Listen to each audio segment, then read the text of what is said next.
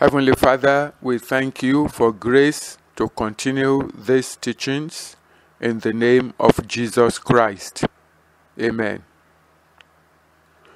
We commence a new series titled Think Like Jesus.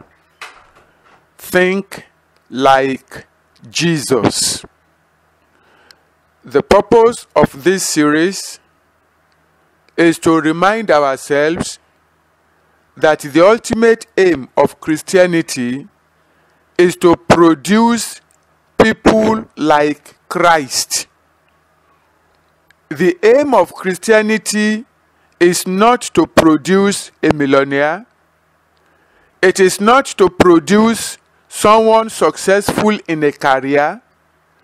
It is not to produce a smart manager or a statesman. The ultimate aim, the reason why God called you and chose you and elected you for eternal salvation is to make you look like Christ. Which means whoever has met you will have met Jesus Christ.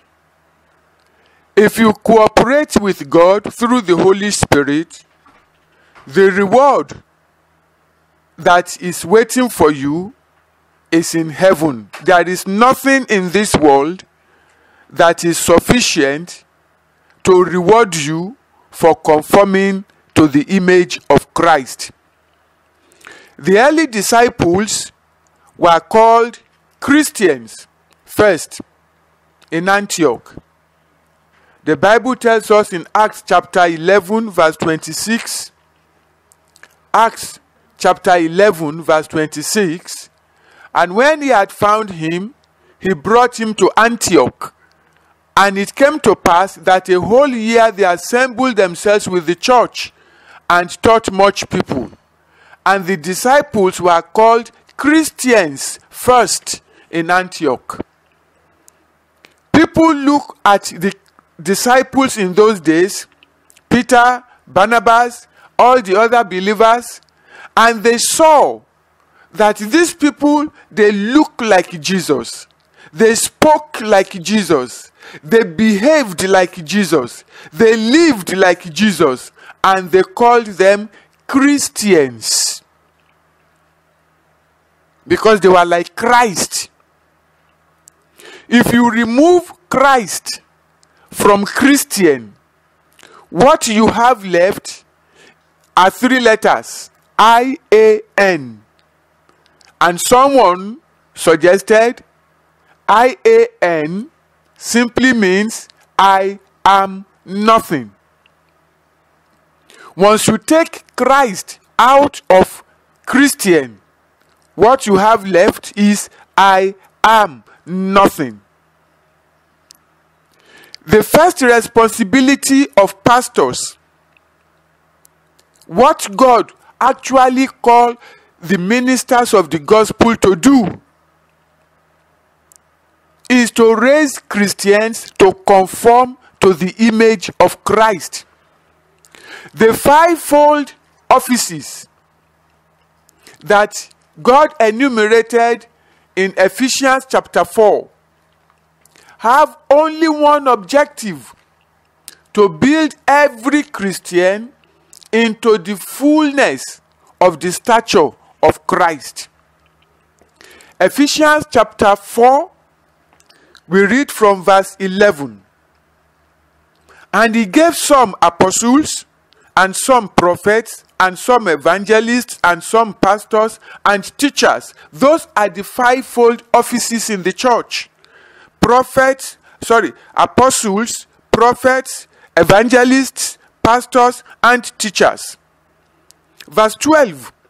For the perfecting of the saints, for the work of the ministry, for the edifying of the body of Christ, till we all come in the unity of the faith and of the knowledge of the Son of God, to a perfect man, to the measure of the stature of the fullness of Christ. Now, I go over that again. To the measure of the stature of the fullness of Christ, that we henceforth Be no more children, tossed to and fro, and carried about with every wind of doctrine, by the sleight of men and cunning craftiness, whereby they lie in wait to deceive.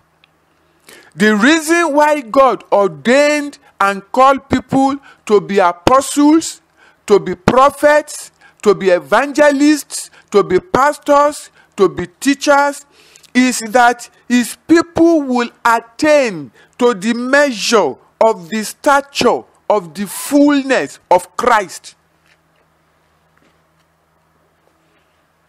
Unfortunately, we see people being raised today to look like rulers of the Gentiles. You are not called to look like a worldly successful man. You are called to look like Christ. Church is focusing on raising millionaires, people who are relevant in the world. God wants people like Christ, people who will agree that if need be, for the sake of the gospel, they will remain irrelevant in the world so they can be relevant in heaven. Each one of us have to decide. There are some of us who are only consumed with passion for what we see in the world. They are easily satisfied with all that the world has to offer. But there are people who are able to go through the scriptures and allow the Holy Spirit to impart to them the revelation of the greatness that is waiting for them in eternity. And they are prepared in this generation to pay the price so that they can reign with Christ. It all depends on you as an individual. But whatever choice that you make, you can no longer claim that you are deceived. You can only admit that you ignored the truth. And that is why we are starting this series, Think Like Jesus. Because if a man does not think like Jesus, there is no way he will speak like Jesus. There is no way he will live like Jesus. There is no way he will behave like Jesus. It all starts with the way that you think. If you are thinking like someone, you will behave like that person. We want to encourage us to begin to think like Jesus Christ. This is part 1 in the series, Think Like Jesus. We shall go through the scriptures and try to find out, how does Christ think? What does Christ think about? What are the things that are paramount to the mind of Christ? And let us challenge ourselves to also think in like manner. Like we mentioned, God wants people like Christ, materially and financially. Does not matter that they are irrelevant. In 1 Corinthians chapter 1, 1 Corinthians chapter 1, verses 26 to 30. 1 Corinthians chapter 1, verses 36 to 30. For you see your calling, brethren, how that not many wise men after the flesh, not many mighty, not many noble are called. But God has chosen the foolish things of the world to confound the wise. And God has chosen the weak things of the world to confound the things which are mighty. And base things of the world and things which are despised as God chosen, yea, and things which are not, to bring to nothing things that are, that no flesh should glory in his presence. Verse 30, but of him are you in Christ Jesus, who of God is made to us wisdom and righteousness and sanctification and redemption. God demands righteousness. God demands holiness. He demands sanctification. And God has discovered that the people who will comply to his standards, who are willing to listen to him, usually they are those who are despised in the world. The mighty men, the successful men, most of them don't have time for God. Why should they? Everything works out for them. Psalm 73 describes it as the prosperity of the wicked. Everything is falling in place. So, who is God? Why should they listen to him? Why should they? Well, they are children of the world. The children of the kingdom, they strive to be like Christ. You may be hearing me and you are a Christian and you go to church. Definitely, you go to church. If you are a Christian, you read the Bible, you might even be a church worker, you might even be a pastor. Please be reminded, the only reason why you are a Christian is to be Christ-like. The only reason why you are a Christian is to be like Christ. You are not a Christian to be, in quote, successful. Because success in the world, the way they use it now, has to do with lots of cash. God didn't save you so that you can go and accumulate wealth. God didn't save you so that you can go and build a career and be the most successful in your field. He chose you to conform to Christ. So whether it is in your career, whether it is in your ministry, whether it is in your business, you must show that you are like Christ. Anyone who has met you should say of certainty that is Christ. And that's why the Bible wants us that we should strive lawfully. Whatever we are doing for God, let us make sure that we strive lawfully. We walk according to the pattern that has been established for us in heaven. Every single individual has a unique pattern. That is a unique pattern of God for your life. That is a unique pattern of God for the person beside you. Every single person in the world, in billions, each one has a unique pattern.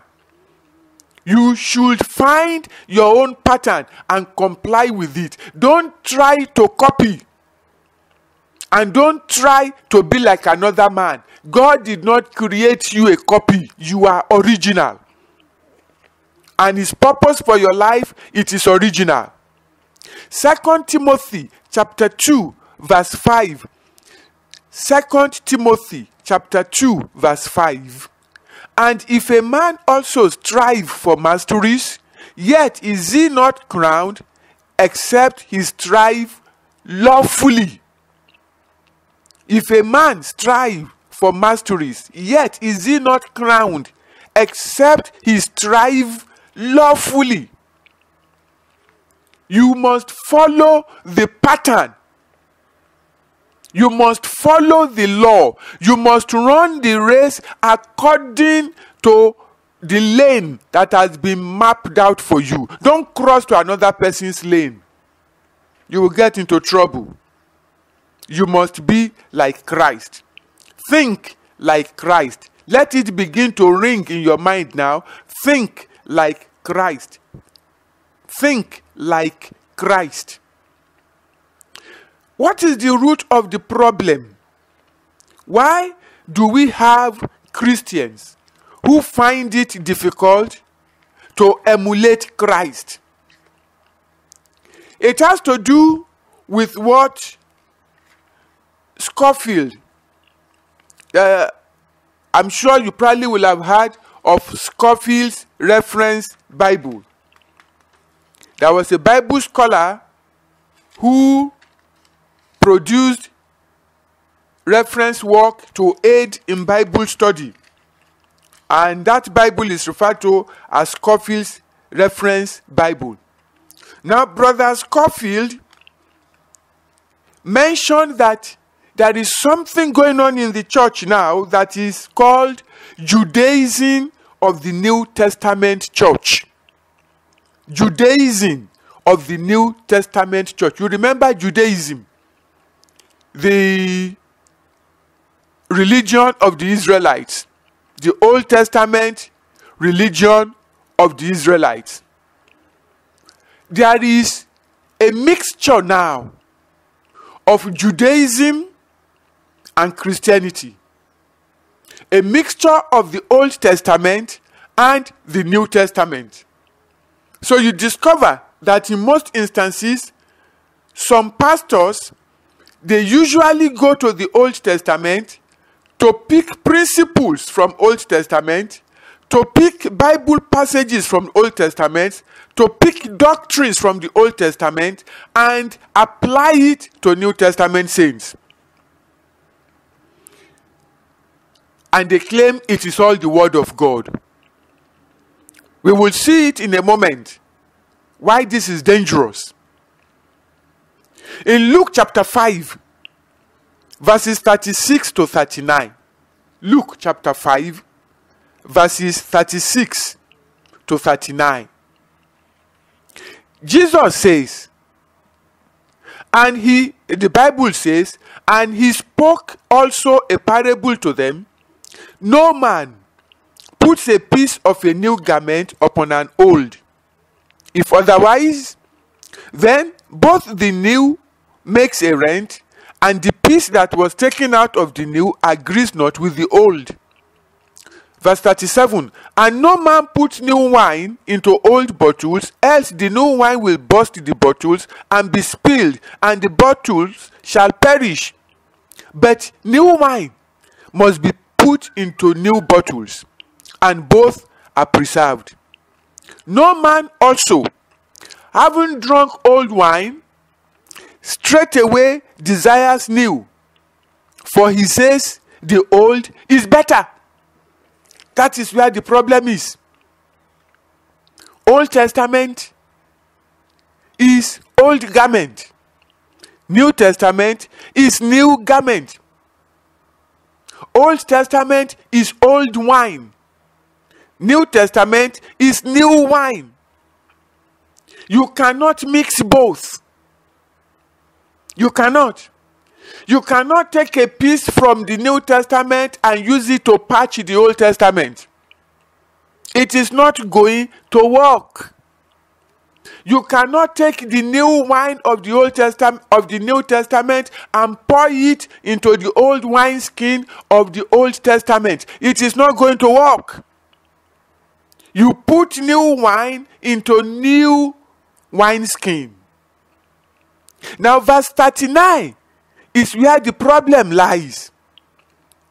Verse 39 in Luke chapter 5, no man also, having drunk old wine, straightway desires new, for he says the old is better. That is why when people encounter the doctrines of the Old Testament, they prefer it. They're very happy with it. Thou shalt remember the Lord thy God, for he giveth thee power to get wealth. They shout amen. Some people will repeat the amen 3 times.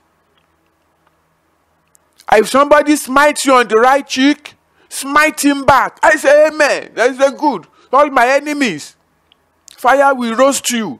All my enemies, you will die. Old is better. Once you give people the old wine, they say, look, this old wine tastes better than the new wine. The new wine that says, carry your cross and follow me. The new wine that says, if they slap you on the right cheek, turn the other to them. The new wine that says, go and preach the gospel to all the world. I said, this old one is better. With this old one, you make a lot of money. You live in the choicest part of the city. You ride good cars. You live in mansion. You travel anywhere you want to than going to one village and say you are looking for souls there. This old wine is better. But that is not thinking like Christ. Because God has already finished the old covenant. That is why the book of Hebrews tells us that he has introduced a new one. Hebrews chapter 8, verses 7 to 8.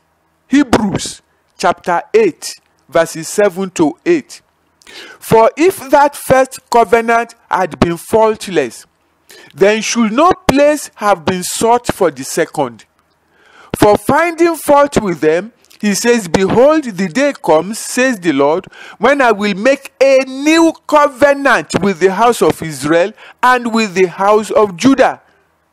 Verse 7, I will repeat it again. I will repeat. For if that first covenant, that's the Old Testament, had been faultless, then should no place have been sought for the second, the New Testament. As far as God is concerned, the Old Testament, it cannot fulfill its purpose. So he has cancelled it. Verse 13 of Hebrews chapter 8, verse 13 says, in that he says, a new covenant, he has made the first old. Now that which decays and waxes old is ready to vanish away. So as far as God is concerned, it doesn't exist.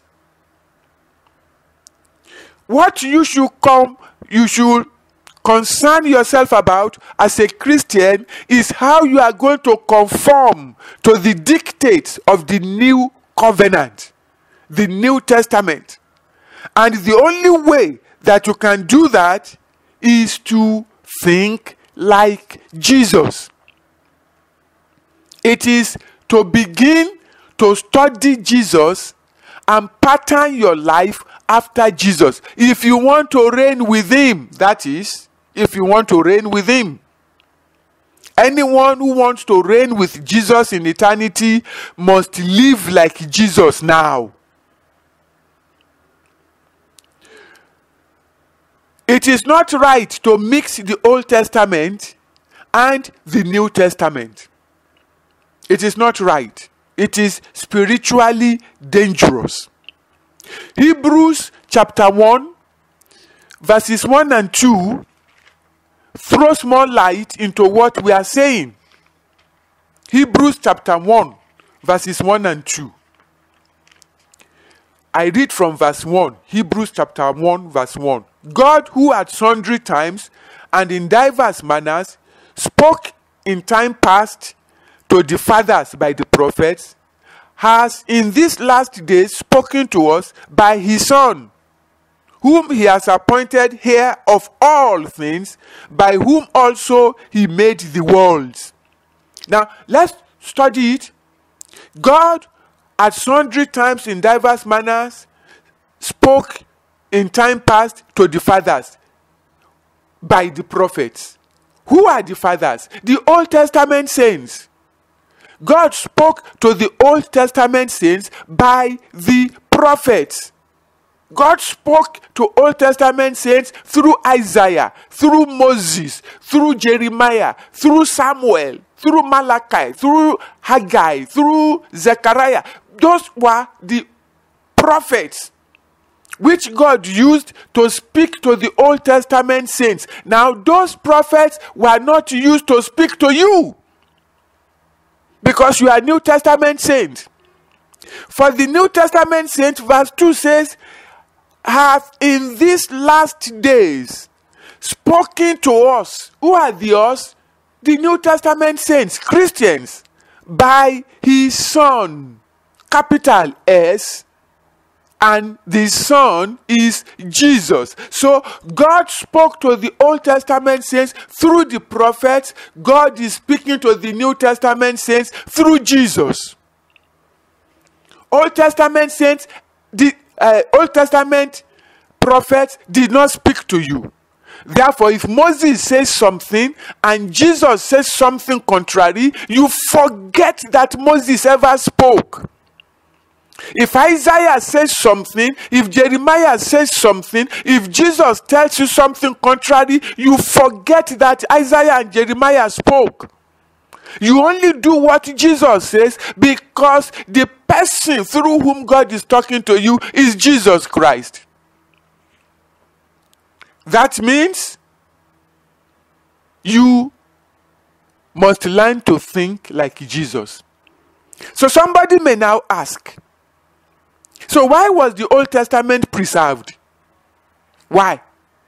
If God is not talking to us through the Old Testament, then why did he give us the Bible that has both the Old Testament and the New Testament? If you say Old Testament saint, Old Testament is no longer relevant. No, I didn't say so. Don't misquote me. I didn't say so. It is God who says so. It is God who says so. That's why we looked at Luke chapter 5. That's why we looked at Hebrews chapter 8. And this time, let's go to 1 Corinthians chapter 10. And see there. 1 Corinthians chapter 10. The Bible says, moreover, brethren, I will not that you should be ignorant, how that our fathers were under the cloud and all passed through the sea. All were baptized unto Moses in the cloud and in the sea, and did all eat the same spiritual meat, and did all drink the same spiritual drink. For they drank of that spiritual rock that followed them, and that rock was Christ. But with many of them God was not well pleased, for they were overthrown in the wilderness.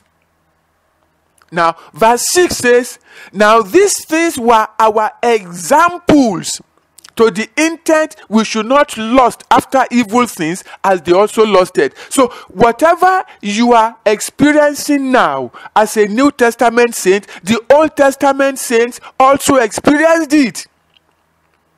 They experienced baptism. They participated in Holy Communion. They ate the same spiritual meat and drank the same spiritual drink. They encountered Christ the way you are encountering Christ, as a type and shadow of what is to come. But the Bible says, with many of them God was not well pleased, for they were overthrown in the wilderness.